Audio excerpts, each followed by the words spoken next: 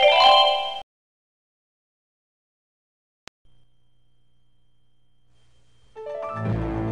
presentation of AIT.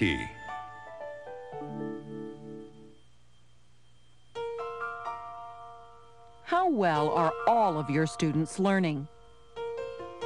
Are you constantly improving your instruction? Highly successful schools ask themselves tough questions like these. How do they find the answers?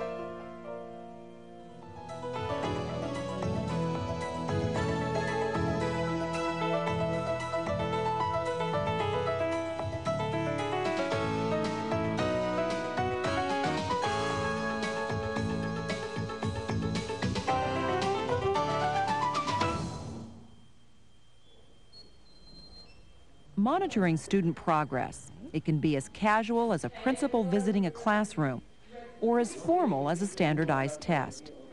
At the highly successful schools we visited, monitoring was used to answer important questions about the school. We're going to examine 5 of those questions.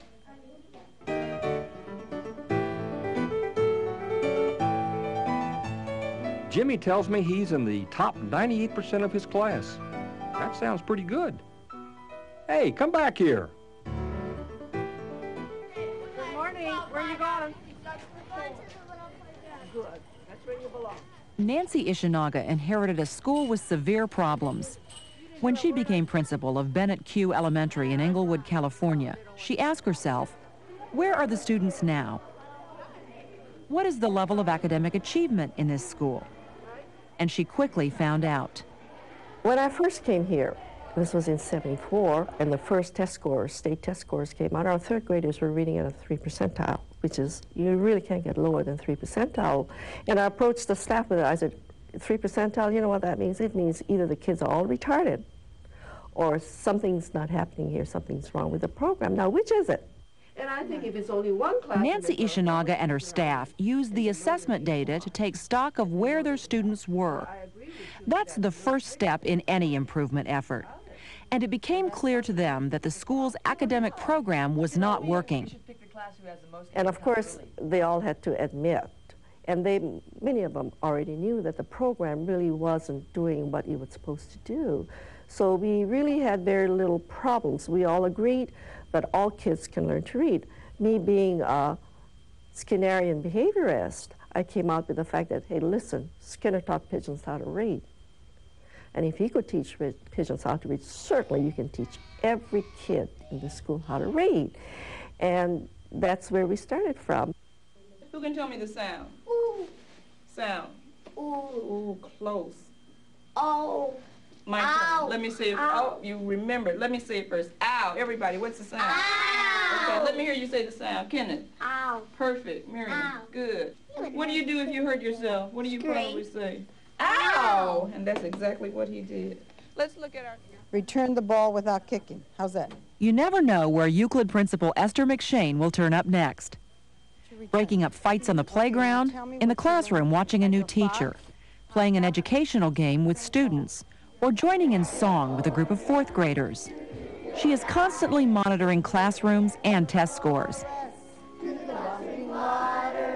One way she uses that data is to create standards of success for each child. Academic success will be that every child will show gain every year. So that a child that is on the 50 percentile this year, our goal should be the 60 percentile, that we should not be satisfied at any level. And I do have some children on the 11 percentile. That child must get the support from this school to grow up to 25 percentile, 30 percentile, because I believe that every child is capable of growing. It may take Jose 3 years to get to the 30th percentile, but my God, he's going to get there. Lou Yanu is another principal who uses assessment data to create standards for success. His school is Thorncliffe Elementary in Edmonton, Alberta, Canada. Here, All students are tested at the beginning and end of each school year. By identifying assessment needs of students early in the school year, we can tailor our curriculum to meet the needs of students. Once we know where the students are when they begin the school year, we provide the appropriate curriculum so that by the end of the year, on an assessment profile, we can demonstrate significant growth. At the new Suncook School in Lovell, Maine, success is measured by more than just test scores. So how much is that you're showing right there? Principal Gary McDonald believes student involvement in learning is just as important. If you have children sitting in a small group, sitting by themselves, and they're actively engaged in learning, that to me means that they have an investment in their learning. To it and see if they fit it, and if it does, you circle the S and then you put it.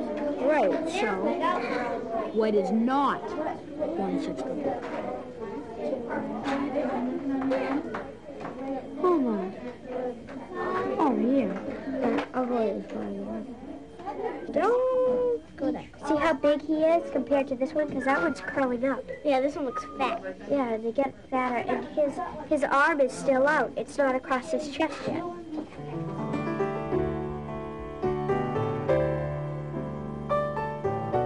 To make sure her students master the school's key learning objectives, Nancy Ishinaga and her staff have created a rigorous curriculum. And they monitor student progress to see if it's working. In other words, we have a very well-defined curriculum, and I monitor what happens in the classrooms by periodic tests, which the teachers all give, and every teacher in every grade level gives the same tests. They turn in the results to me, and we go over them together to see where strengths and weaknesses might be, where changes in the tests or changes in the curriculum need to be made. I think there's too many papers here and too many things to look at. Could you guys kind of take a look at them and come up with something that's more usable for you guys? Could we even give it, instead of 1, 3, or 4, could we give it a content score and a mechanic score? Yeah. Because they have something to do with one another, but they're two different things. It's too hard to consolidate them. Right. And yeah, that might be easier. That would be easier. Giving them 2 separate scores. Yeah. Because if the content is there, you can focus in on the mechanics and teach those. And that way you really, when you look at the papers, you're really narrowing, well, what do I need to work on? I need to work on mechanics, or do I need to work on whether or not they can develop ideas? So you think the content... It doesn't mean that we control everything. It means that within a certain parameter, the teachers have all the freedom they want. So if you go into every class, every teacher teaches differently, and different things go on. However, the basic framework is there so that everybody learns what they need to learn. What does this activity look like to you? Some people call it chaos. But new Suncook principal Gary McDonald calls it active learning. Well, I think from the casual observer, certainly, you'd begin to question what was happening. There's kids all over the place. You know, there's a lot of noise, a lot of interaction.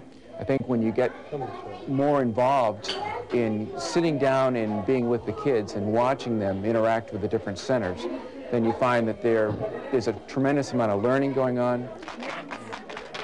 These students seem involved in their lessons, but can teachers really monitor and assess the learning going on here? There's a tremendous amount of assessment that goes on within a day and within the center time. The teacher is interacting with the children individually. They're looking at each of the centers and creating, through observation, a real assessment of where each of the children are at as they move through their center time. And that's a part that we begin to talk about as staff as to what is the appropriateness of the activity. And it comes back to the question we ask often during the day is, what are we doing and why are we doing it?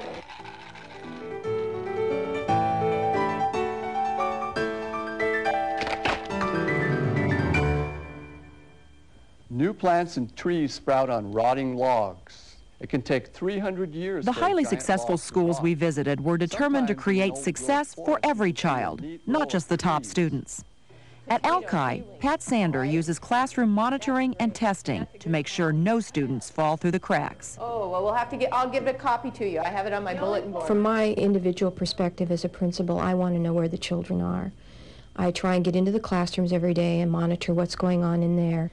Good writing. One way Pat Sander uses the data she collects is to organize students into learning groups, groups that will challenge them to do their best. We move the children as they need to be moved.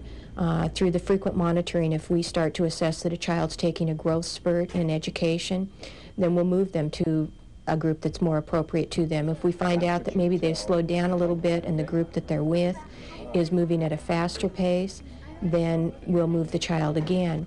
In the first semester of the school year, the first 90 days, we moved approximately 10 to 15% of the children. So it's not a tracking system once they're put into a group, but we monitor that and watch where they're going. The last site council meeting, Alki has a site council, sort of like a board of directors that helps run the school. 4 parents of Alki students are on the council, and they are closely involved in the details of student monitoring at their school. moving right along. Alki School has a diverse student body. The site council wants to be sure there is no achievement gap for minority students. And so one of the things we're doing in this, in this group of parents and teachers is looking at test scores. How are test scores of minority kids? Is the difference between them increasing or decreasing? And also, but look at for black children, look at the increase in the percentage of kids that are in the top 3, or in the middle. But in the middle, it went from 65% up to 90%. Okay, so in terms of that part of the bell curve, said, hey, we're doing okay here. Except that this means that they were in the top 3. So all these things that we're doing at this school, are they making a difference for kids? What's happening, do you think? Back at New Suncook School, teacher Linda DeShane is also determined to see success for every child. What did he have for food? Ketchup? Just plain ketchup? Her learning centers work because she carefully monitors and knows each student. The children are in control of their choices, but the teacher is responsible for finding out the needs of the kids and giving them choices within a range of activities. And when you have children long enough, you can almost tell when a child is choosing something because it's easy or because it's it'll get done quickly, or if he's choosing it because it's a challenge. It's been successful for us. I mean, we feel comfortable with it.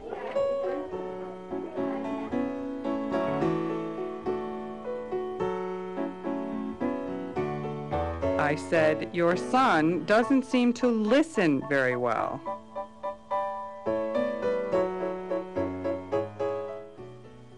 And now you got the right answer. Now let's see what you can do here. Same thing here. This is you have to borrow from here to make it into a 10, right?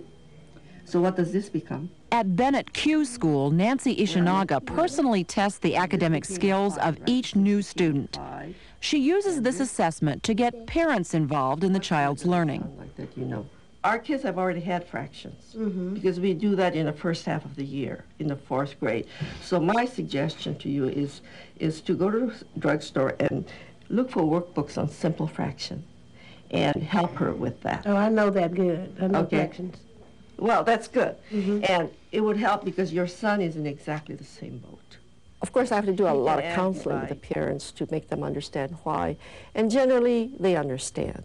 Parents understand kids have to attain certain skill levels. In fact, many of them say, it's about time there's a school that requires certain kinds of learning before the kids are promoted. In my other school, they just pass them on. So we don't do that.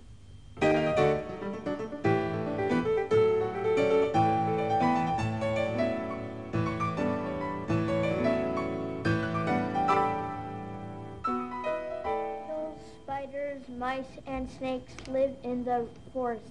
At Alki School, 2nd and 3rd graders are grouped together at what's called the primary level. 4th and 5th graders at the intermediate level. This is part of the early childhood model, pioneered by Louise McKinney. We say in our early childhood model schools that if a child doesn't learn in the way we teach him or her, then it's our responsibility to teach the way that child learns. Did anything happen to him after he drank it? No. Yes. So should we say no freckles yet? Nothing. Did he sit and watch for them? Diane Tompkinson is a teacher at Alki. She was looking for a way to improve her students' listening skills. A staff development expert from outside the school showed her how to use an instructional technique called Story Painter. The children paint a picture to present their vision of what a story is about. Brains moving? All right. What do you want to say about chapter 3? What do you think Savun was illustrating here? I think she was illustrating with the freckle juice, and he was mixing all the things up together. How do we want to say that? The main idea of what he was doing in chapter 3? Andrew was what? Andrew was... What was he doing? What's the verb? Making freckle juice for freckles. He was making... The more strategies and methods you have, the more children you reach, and the more interesting it becomes.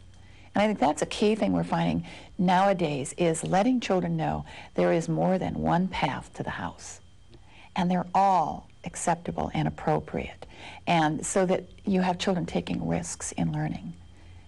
You have a lot more staff taking risks. You see, there's so many things at work. And it's exciting to try out a wider variety. At the highly successful schools we visited, the educators were constantly monitoring student progress. Monitoring helped them answer important questions about the school, such as, how do we define success?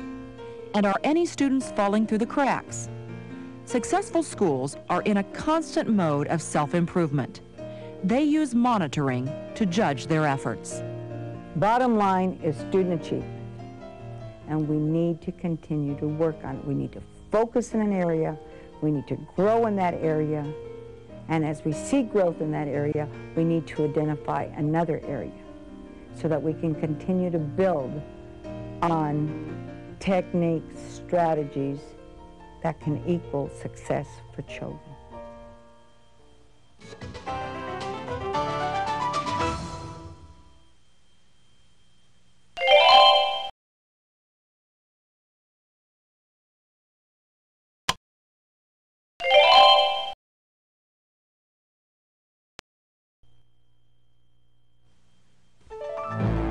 A presentation of AIT. Ineffective instructional strategies. Number 17, a strategy for keeping students on task. And that happened during the reign of Louis the 14th. Or was it Louis the 15th? Maybe it was Louis the 12th. You want to see some real strategies? Strategies that work? That's what this program is about.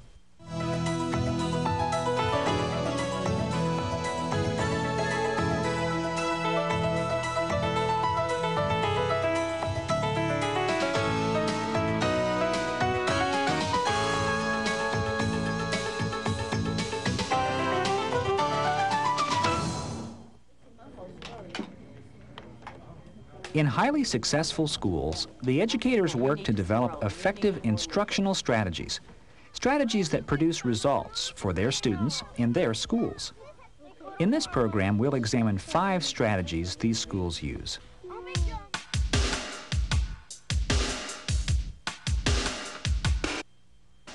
You can read this book. So I'm going to start by reading my book. Successful schools create effective ways to group students for instruction. You can either listen to me,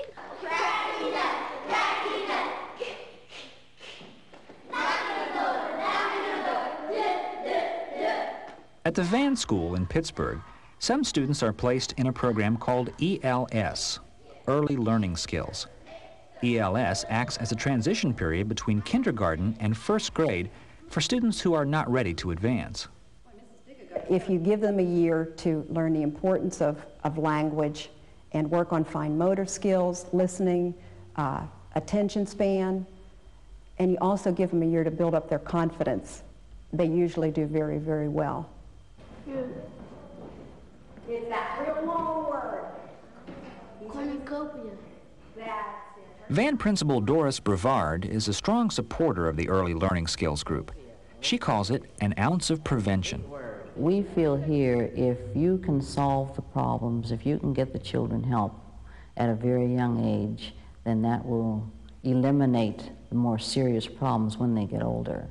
That's why we stress in the beginning of the reading instruction that the children master whatever is being taught before they move on. Like other kids, the ELS students can't keep their hands off the school's computers, but they aren't playing games. They're using educational software that Nadine Dega developed with her husband. Well, who do you think he's the boss of? Of the soldiers. Of the soldiers? Wow, do you think that's an important job? When you see something that the kids really like it and it's valuable to them and something's working and getting through to them, it makes us all excited, you know, and the extra work and the extra time, you don't mind doing it if you see results. And if you'd see these kids' faces whenever they're working at the computer, it's just exciting. Alki Principal Pat Sander is also a strong believer in grouping to support instruction. She and her teachers monitor to find each student's individual learning style. Then they create instructional groupings based on the children's needs. We move the children as they need to be moved. Through the frequent monitoring, if we start to assess that a child's taking a growth spurt in education, then we'll move them to a group that's more appropriate to them. If we find out that maybe they've slowed down a little bit and the group that they're with is moving at a faster pace, then we'll move the child again. In the first semester of the school year, the first 90 days, we moved approximately 10 to 15% of the children. So it's not a tracking system once they're put into a group, but we monitor that and watch where they're going. In some schools, children in learning groups are given labels. You don't see the labels, but they exist, and they may stay with that child through every grade. That doesn't happen at Alki.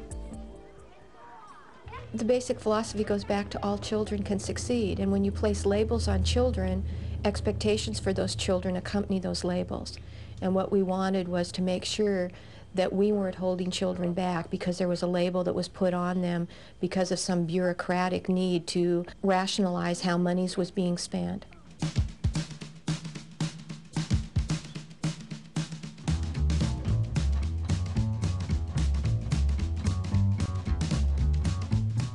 Spot. Hot. Spot. Another important trait of successful schools is appropriate pacing of instruction. The emphasis here is on accelerating the learning for all students, even those who are behind. Without acceleration, these students will never catch up. 15, 16. Now I can take that information. This is Thorncliffe School in Edmonton, Alberta, Canada. Monica Ullman teaches a group of students pulled from regular classes because they were not doing grade-level work. Her goal is clear: bring every student up to grade level in every subject. Thank you. A really good example is in math. A number of my students, my grade 6s, started off at a low grade 3 level. They could barely add, subtract, multiply, or divide. I told them that I had no intention of keeping them in grade 3 if they could prove to me they could master a grade 3 math curriculum. So we worked at it, and they passed the grade 3, 80% plus mastery. So I put them in grade 4. They thought this was wonderful.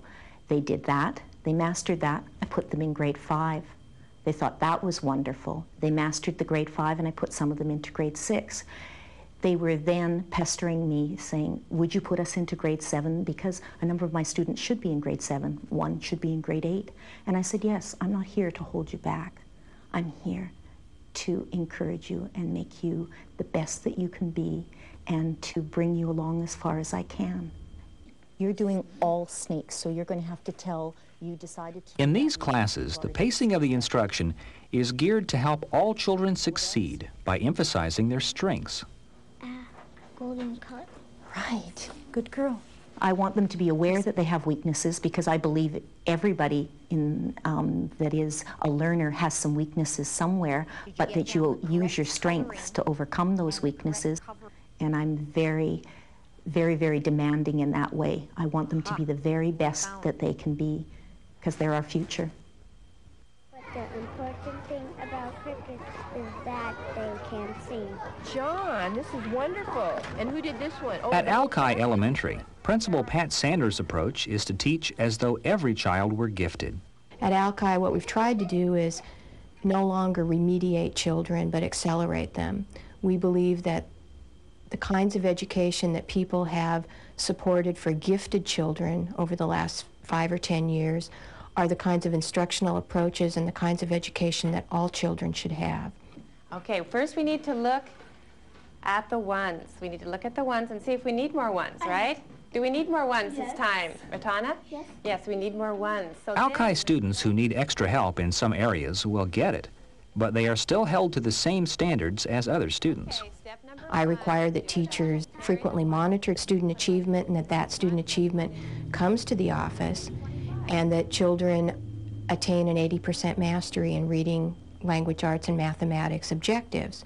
It's not to say that on the first time through that child may do that and that we'll hold them in that place, but 4 or 5 months later, reteaching and through some of the other activities, I would hope that retesting takes place and that we can show that that child has been able to, in fact, move up on the mastery level.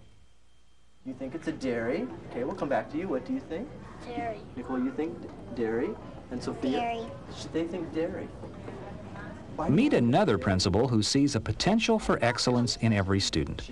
Beacon Hill's Gary Tubbs. To find that potential, he expects teachers to use techniques that accelerate learning. French fries, because they both are potatoes.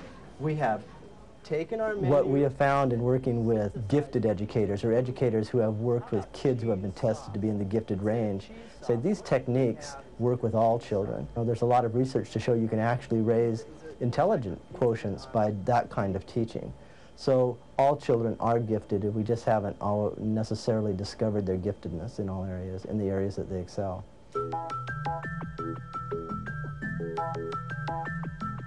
Mrs. Crenshaw, I think this time your students have gone a bit too far. We need insect-free shirts.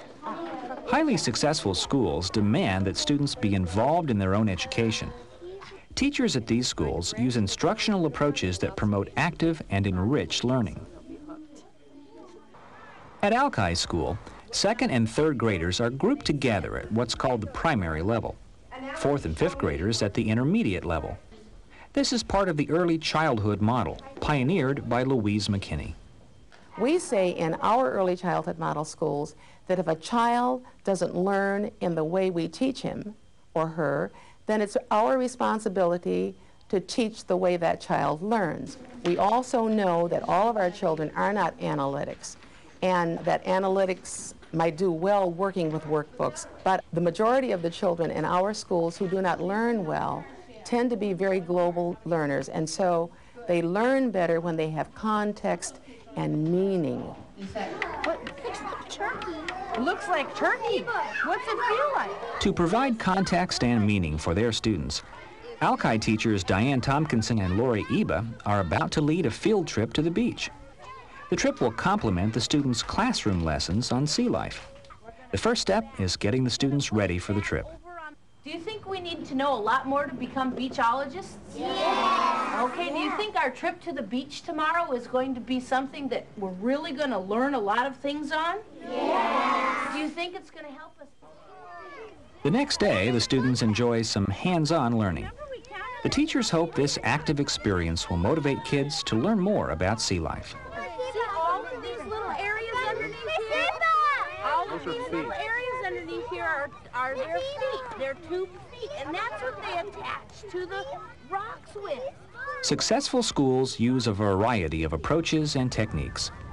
The same students who went to the beach now put together their own books about the field trip. They'll write poetry, create math story problems around sea life, and do art projects about the creatures they saw. How many shells?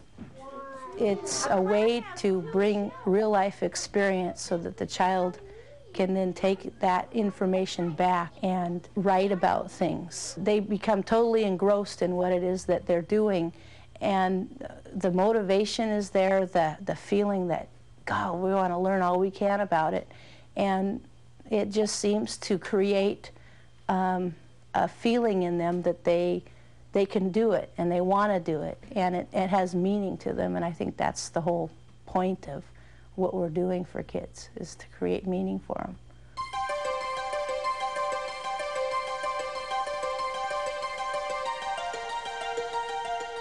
Teachers in successful schools are like chameleons. They adapt. They know how to customize instructional materials and methods for their classrooms. The driving force is student needs, and the adaptations help reinforce the school's instructional mission. Well, I hope you're ready to have some fun this afternoon. We're going to do an investigation that deals with, guess what? Matter. What is matter? Anybody know? You have an idea? Yes. At the Rice School in Dallas, science teacher Georgia Beatty has a terrific imagination. She uses common materials found at home to create original and active lessons for her students. Okay, now you need just some rolling. You don't need any more liquid. Okay, why don't you two guys get each other started? If you're not willing to take in a class after school or go the extra mile or search for something beyond the textbook, put the textbook on the shelf and do something creative, then this isn't the place for you. We're not a textbook-oriented school where we just simply, start at chapter 1 and proceed through chapter 14. We're very different. As long as the kids benefit, and that's the end product, it's okay. Just a little bit right there in the center. Okay. Now you two partners. Like a chameleon, Georgia Beatty adapts to her situation. When her students need something different or when the school policy changes, she changes too. And even when you get to a point where you think it's polished and something changes and then you wind up starting all over. Every time they change the textbooks or the learner standards that we get from the state, I feel like a brand new teacher again, because I'm having to dig and look and try to make something fit to the particular needs of the kids. Welcome to the New Suncook School in Lovell, Maine. Give them half a chance and every educator here will tell you about the school's mission, creating lifelong independent learners. To realize that mission, they customize their curriculum and their teaching methods. Rhonda Poliquin is a 4th grade teacher at New Suncook. She calls herself a guide, a person who helps students learn by teaching them how to find information and solve problems. She has adapted her entire curriculum to meet that goal. I think we've worked towards kids becoming independent learners so that you won't see as much teachers standing in front of the class and lecturing to kids, because we want kids to find out how to get that information themselves, and if there's something they want to find out about, giving them the tools and the skills that they need to be able to find out that information. He's in the pupa stage, but he has, I think he might have just turned, because half of him is sticking out, and he has a little bit of black right there. Okay, maybe can you write that down in your journal? Really the goal is to get kids to look at problems in different ways, that you can look at it through an example as a scientist or as a historian, and that using those perspectives it will help you to solve problems, which is part of becoming an independent learner.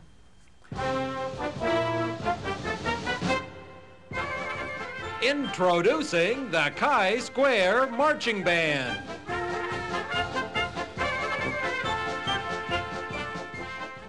He's shaving away 2/5 of the world's rainforest. At successful schools, the educators are always searching for new ways to steal time from the school day for reinforcement in language and math. For example,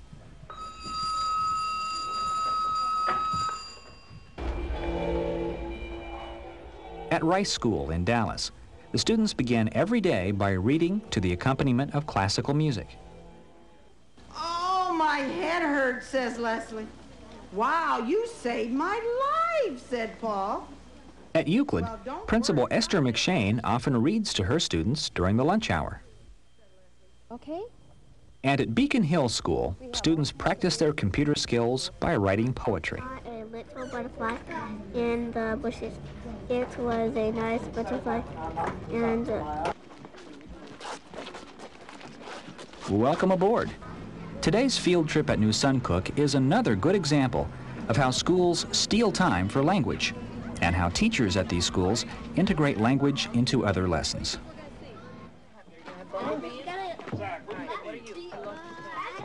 here's the story of a a sorry caterpillar by the name of Benny Miller. Benny Miller is a song about a caterpillar who dreams of being a butterfly. But after his transformation, he is captured and becomes part of a boy's collection. It's really ironic now to think that Benny Miller had to die. So poor Benny died because some little boy caught him for his collection. Now would you like to draw some pictures to go with that? Okay, great. What space you have, okay? We've been studying entomology for quite a few weeks now, and one of the concepts that we really want to get across to children is the idea that nature is very fragile and we need to protect it.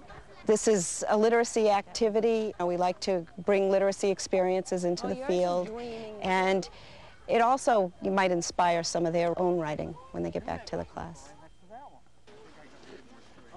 Other students on this field trip will search for insects in the field and in the stream.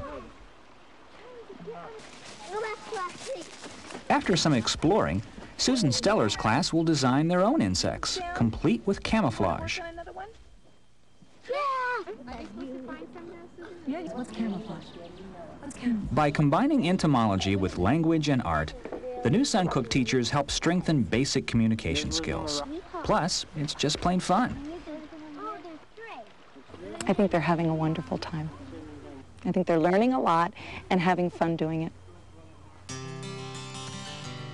At the highly successful schools we visited, the educators develop instructional strategies that work for their students. They group for instruction. They carefully pace instruction to accelerate students. They create active and enriched lessons. They customize instruction to their students' needs.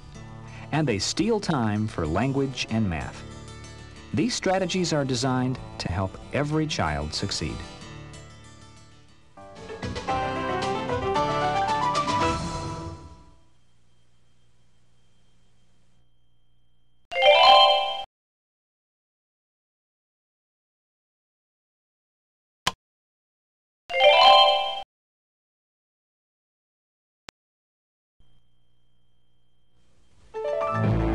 A presentation of AIT. We believe that it is our job to educate the kids, to make them literate. It's not the home's job, it's our job. If the home helps, it's fine. But if they don't help, we still have to educate and make the kids literate. Kids who come to Bennett Q, if they're here for any length of time, you can be sure that they can read, they can write, they can compute, and they can speak well, because this is our job, and this is what we plan to do, and this is what we do.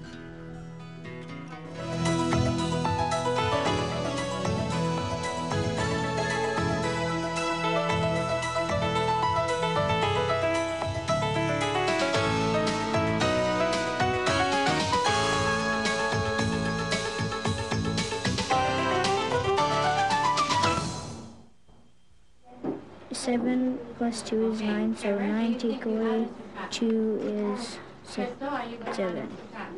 Okay, once again, correct. You're learning real well. I'll bet you if you correct. At the highly effective schools we visited, we found principals and teachers who work together toward a common goal: high levels of attainment for all students. At the Euclid School in Los Angeles, Principal Esther McShane and her staff focus on student learning. Honoring the Hispanic Cultural Month. We're only here for one reason, and that is to educate children. And I'm responsible for the education of every single child that enters this gate. They have entered my sphere of life, so I am responsible for it, and I need to provide the climate, the environment where learning can take place. Group 2 will use computers, and you will recreate stories. I want my children to believe in themselves and to believe that they can accomplish anything they choose to. And I realize that my job is to teach them strategies for accomplishing these things. And we left the house unguarded. At the Bennett Q School just outside Los Angeles, Principal Nancy Ichinaga has a similar partnership with her faculty. Well, look at that. Yeah, I think this is A school should be a place where kids come to learn. A school should be a place where a kid succeeds and where a kid is valued. And we have a specific goal, so when a kid leaves us, we want him to have certain knowledge, certain skills. We want him to be able to go to the next step and be successful. This clown has a green flower. Okay, great. Which one? If you get a good principal who knows what she's talking about and knows curriculum and knows her people, then anyone can do it. And no one should take excuses. We don't have excuses for why children can't learn.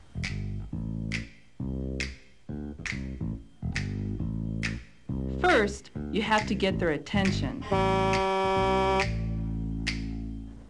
I pledge allegiance to the flag.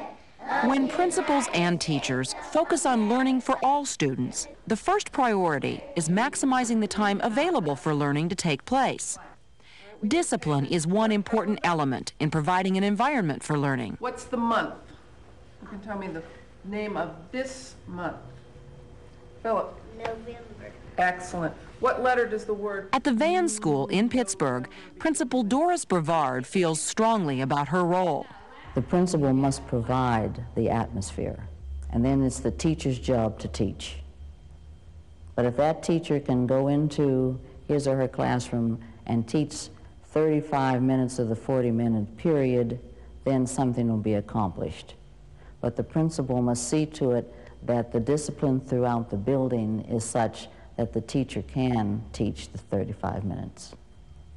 No, so what did he have to use to look at that picture? Kathy Gallagher teaches 4th grade at Van. I know that when I go in my room, I will have an atmosphere in which I can teach. And I think one of the things I always remember when I first came to Van, she said to me, you can teach whatever style you like. Your style is your style. And as long as you're teaching and children are learning, that's all I ask of you. And she also told me that when I go in my room to teach, I will have an atmosphere in which I can teach. And if I don't have that atmosphere, then that's her job to provide it for me. And it's always been provided for me. Another way to maximize learning time is to move swiftly from one class activity to the next, as in Dana Brooks' class at the Rice School in Dallas. Make sure your pencils are put either in the container on your tables or on the floor. I'll give you about 3 seconds to get yourselves together. 3, 2, 1, 0.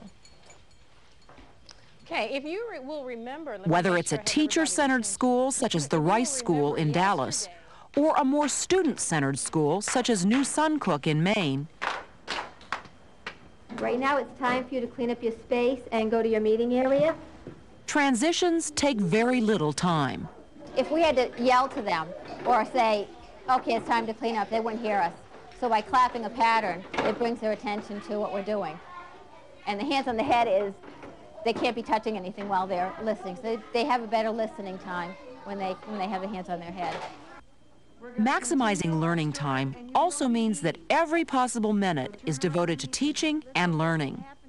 At the Euclid School in Los Angeles, that can even mean having the principal read stories to the students at lunch. Leslie reached down for him. Try to grab my hand, she said. For a principal like Esther McShane, maximizing learning is a high priority. Effective use of time is one of the things she looks for in the classroom. What I look for in a classroom is to see time on task. Why is it that the child is engaged in that activity? Is that activity challenging? Does it raise another level of awareness for a child? Are children exchanging ideas with one another? A deer, where does it look like a deer point?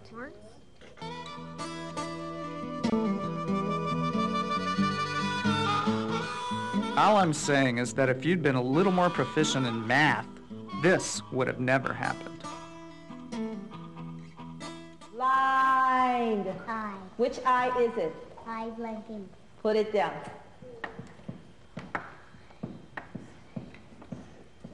At the Van School in Pittsburgh, their goal is for all students to master the academic content. The curriculum is structured to help students achieve that goal. We're going to do this step by step. We're going to get it right. Okay? The primary level is the foundation for the educational system. If they start out and they're passed through and they don't have the basics for reading, they don't have the basics for math, they never get it. It has to be achieved in the primary level. And we firmly believe that, and we work for it. Great job. I knew you could do it. Very good. Van principal Doris Brevard has the same conviction. We feel here if you can solve the problems, if you can get the children help at a very young age, then that will eliminate the more serious problems when they get older. That's why we stress in the beginning of the reading instruction that the children master whatever is being taught before they move on. It's STEAM, that's right. We know how to direct our kids to make it work. We know the problem before it happens. At the Bennett Q School in Los Angeles, Nancy Ichinaga also stresses the value of a structured, sequenced curriculum. We have worked out a system where everybody goes through, or everybody is taught specific things that make them a successful student. And it's what every teacher does. That's a perfect explanation. So would you read that statement, Eleanor, for us? Howard Rothenberg teaches math at Bennett Q. More, you should have common denominators. If you don't have the foundations from first, second, and third grade, you can't begin fourth grade where you need to start. And you have to go back and remediate, and you're losing time, and the children, and that's what happens in most inner city schools. The children are years behind because every year has to go back and repeat what they did not learn previously. Well, we do not have that problem here for the most part. So that they can see if they've forgotten that they multiplied everybody. What'd you multiply by here? 3 to get 9 12. That's just what I meant. We have a very structured curriculum at each grade level, and every teacher knows what he or she is responsible to teach, so that the following year's teacher can take up at that spot, and the kids are pretty much at grade level, and you're able to start there and work from that point. One of the very important things about our school is that our kids are held accountable for their learning. In other words, we have expectations by grade level for every kid, and the kids and the parents know from the very, very beginning that if they are in kindergarten, these are the things they have to master before the year is over, and if they don't, they probably will not go on to the next grade. Parents understand kids have to attain certain skill levels. That's not new. In fact, many of them say, it's about time there's a school that requires certain kinds of learning before the kids are promoted. In my other school, they just passed them on. So we don't do that. At the Alki School in Seattle, the curriculum is more flexible. Principal Pat Sander is just as concerned about success for all students, but she has her own approach for reaching that goal. We believe that the kinds of education that people have supported for gifted children over the last 5 or 10 years are the kinds of instructional approaches and the kinds of education that all children should have. So that instead of saying you have to crawl before you walk, some children may in fact walk and go back and learn to crawl later. Now, we're going to be doing quite a few things over the next several weeks to celebrate and continue our study of the rainforest. What I'd like you to do now is take your spelling paper, because our spelling words this week are rainforest words. Fred Pruitt teaches at Alki. His class is studying the rainforest in science. That content is also used to teach spelling and build vocabulary. All right. The word Amazon, to teach punctuation, the M or the A? And also math. He's shaving away 2/5 of the world's rainforest. Whether a school uses a highly structured, sequenced curriculum or one that is more flexible, in highly effective schools, the emphasis is always on mastering academic content. I have a job to do. I'm going to be with these children for 1 year, and my goal is to help them want to learn and to learn as much as they can in that 1 year, because they're not going to get that chance again.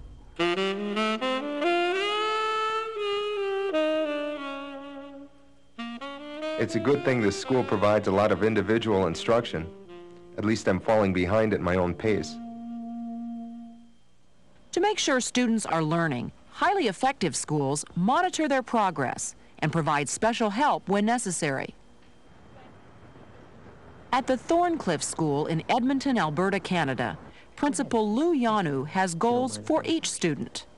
We have identified for each individual a learning profile so that over the course of the time that the student is in the school, whether it be 1 year or 7 years, kindergarten through grade 7, we would be able to track their progress. The goal is that every child is capable of high levels of success, and that what we wish to see for each individual child on a year-to-year basis is growth from September through June, and that growth profile continue to raise as they continue on at our school. A story that you're thinking of? Another one of our goal statements and belief statements is that if children can't learn the way we teach, then we must teach the way they learn. If a child in a classroom is having difficulty learning, the teachers have committed themselves to working with that child. Aha. Okay, now sometimes we're in places where we sit really close to each other, and what happens, you had mentioned to me earlier, Jared, something that you want to do when you feel kind of squished. What do you want to do? You want to what? Push them away and get them out of the way because you feel squished. And then what happens, Chris, when somebody pushes you, what do you want to do? Push them back. Push them back. And then what happens? Then get in a fight. And then, sure enough, you end up in a fight. There's no doubt about it. But we're going to practice some skills today so that hopefully you will remember not to want to go, get out of here, okay? This is called ignoring distractions. At Thorncliffe, helping students learn can mean teaching behavioral skills in classes, such as this one taught by Pat Castoros. The purpose in having the kids come into the skills program is that the teachers have checklisted certain behaviors in the classroom that they notice that they're lacking in those particular skills, and so need practice in those areas. Go for it. Yes, Stephen? Can I sharpen my pencil? You certainly can sharpen your pencil. If you're not able to behave and you're distracting others and you're distracted yourself, then you're really not picking up the academic things that the teachers are offering you. It fits into the basic philosophy of the whole school that learning is important, that practice is important to be the best that you can be. If you're lacking some skills, we'll offer them to you so you can better your life. At Alki School in Seattle, Pat Sander uses a mainstream approach to ensure student success. One of her first moves as principal was to get the non-English students into regular classrooms as quickly as possible. We've tried to do an immersion technique, and instead of having those children pulled out where they're in a room with other children that are speaking the conglomerations of languages and dialects, we have looked at instructional placements that are appropriate to them and mainstreamed them in with the rest of the children. And so consequently, the English language then seems to take off much more quickly with those children. What you can do is type in the list of words on the crossword magic. The same approach applies to children with learning disabilities or physical handicaps. They spend a small part of the day with special ed teacher Tove Anvik or in individual instruction. But the majority of their time is spent in regular classrooms. They need to be in class. They will learn more by learning from their peers and from their teachers, and by learning how to use the textbooks and how to listen and how to take notes. Those are all more useful skills for them as they go on in school than pulling them out and working one-on-one. The basic philosophy goes back to all children can succeed, and what we wanted was to make sure that we weren't holding children back because there was a label that was put on them because of some bureaucratic need to rationalize how monies was being spent. It takes a combination of factors to make a successful school. but an emphasis on essential learning skills is one of the most important. The schools in this program maximize the time available for learning. They design a curriculum that stresses mastery of academic content, and they provide support for students who are not succeeding. I think that a child who doesn't feel good about himself cannot feel good about the world. So we try to make every one of our kids successful, at least academically. So whatever may be wrong with another part of his life, at least this part is good. And we hope that for many of them, this will carry them through. And I think it will. I really do believe that it will.